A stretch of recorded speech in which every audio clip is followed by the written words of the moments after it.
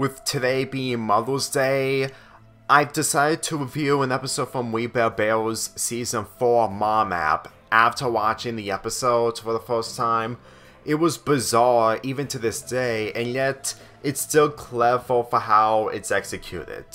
The episode centers around the Bears downloading the Mom App after watching the commercial of it during a basketball game. And this leads to them getting 3 moms at a time, each of which embarrass them, almost separating them, similar to the movie, and mainly one who bullied them when it comes to exercise. The bizarre nature is mainly the fact that the Mom App itself has different personality mothers, that there's even a mother who is a sword mother. I'm not making this up. When there's a mother with different attributes other than the most notable mothers, it really says something of how the Mom App is bizarre and clever at the same time. And the most bizarre thing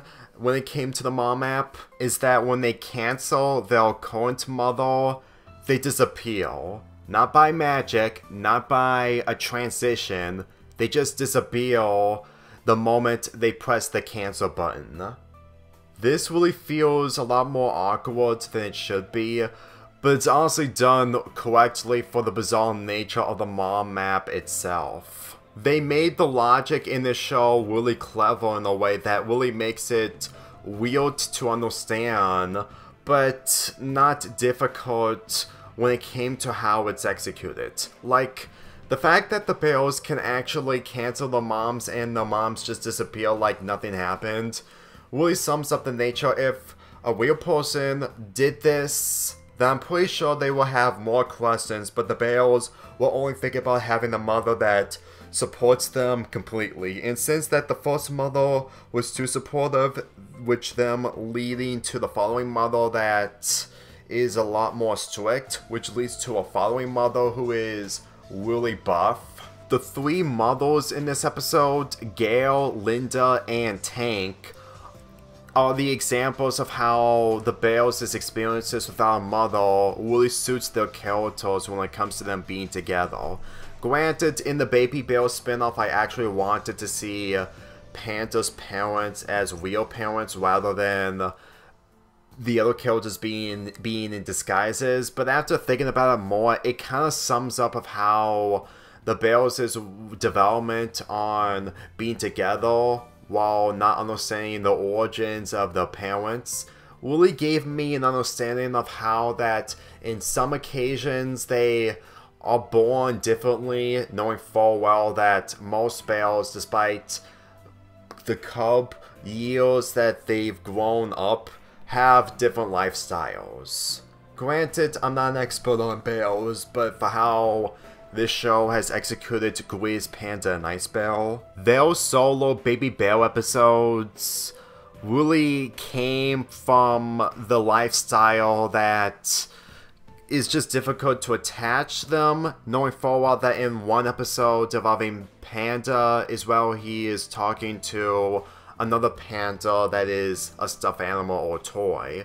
I did talk about the Ice Bear episode 3 years ago, but when it comes to Grizz, who was introduced when it comes to the Burrito episode, the other baby episode was him being part of a sitcom. So I'm assuming that the origins of Grizz and Panda are mainly in a facility where they couldn't be able to figure out their origins and not realizing their memories that they've lost involving the mothers. Which really made me feel like that this episode's intention is to have them experience what mothers are like when it comes to them looking after them. The final mother, Tank, who Ice Bear picked, even though that she acts like a bully for how it's executed, it's not on the same levels as bullying emotionally. Because for how this mother is developed when it comes to exercise and putting the Bears into exercise work, this is way worse in comparison to the other models, when Ice Bear just wanted a strong mother, considering that he is the strongest out of all the 3 bears. But to tell you the truth, this predicament that the bears got themselves into is honestly the most humorous, knowing full well of how over the top Tank is when it comes to him just being stronger and just having the entire cave her own way by making it her own home. Which, in all honesty, for how the mom app operates, it can do a lot of crazy things. Like, Gail just threw a party, Linda was preparing to separate the bears, all the while changing Panda by making sacrifices, and now we have this mother who sleeps while walking out. I have to say, out of all the moms that the bears picked, Gail was the better out of the 3, and if any of you saw chapter 2 of my fanfic reading of my Canada fanfic of We Bear Bears, it really shows, but I'm gonna describe it now. Okay, the biggest problem the bears have with Gail is that she's too supportive, to the extremes of embarrassing the bears in front of the college people that she threw a party of. She embarrassed Grizz by having them wear a big boy thing, you know, something that you eat during food time, either breakfast, lunch, or dinner.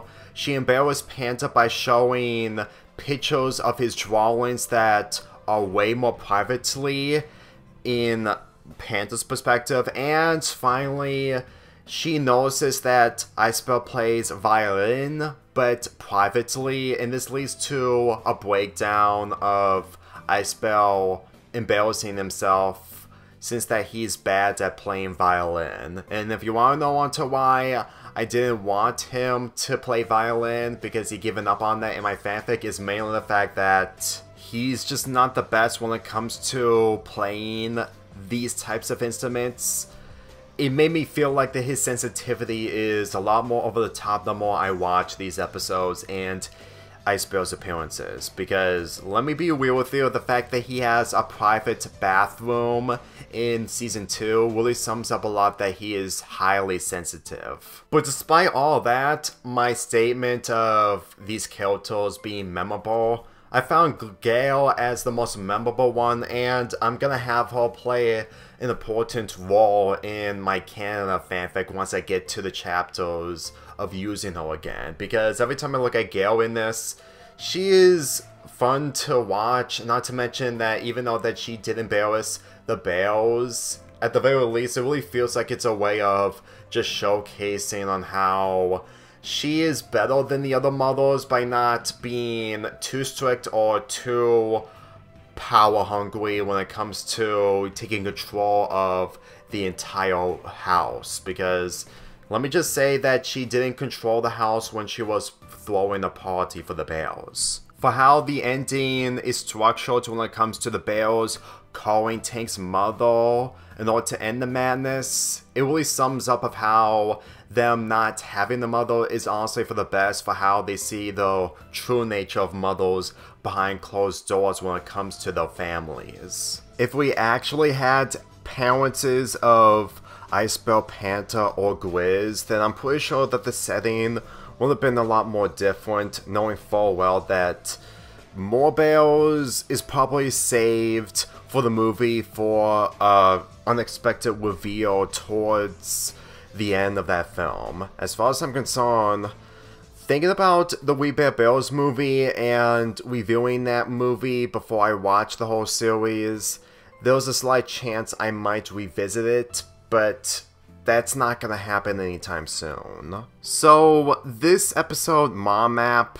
is bizarre, but I enjoy it for that reason alone, and to celebrate Mother's Day, knowing full well that this is the only way I'm gonna be celebrating Mother's Day, judging of how my schedule has been resurfaced after doing the Summerpalooza 5 Steven Universe Marathon. But a lot of unexpected things happen, mainly the fact that if you don't have a lot in the way. Just one more review of We Bear Bears before Steven Universe Marathon arrives.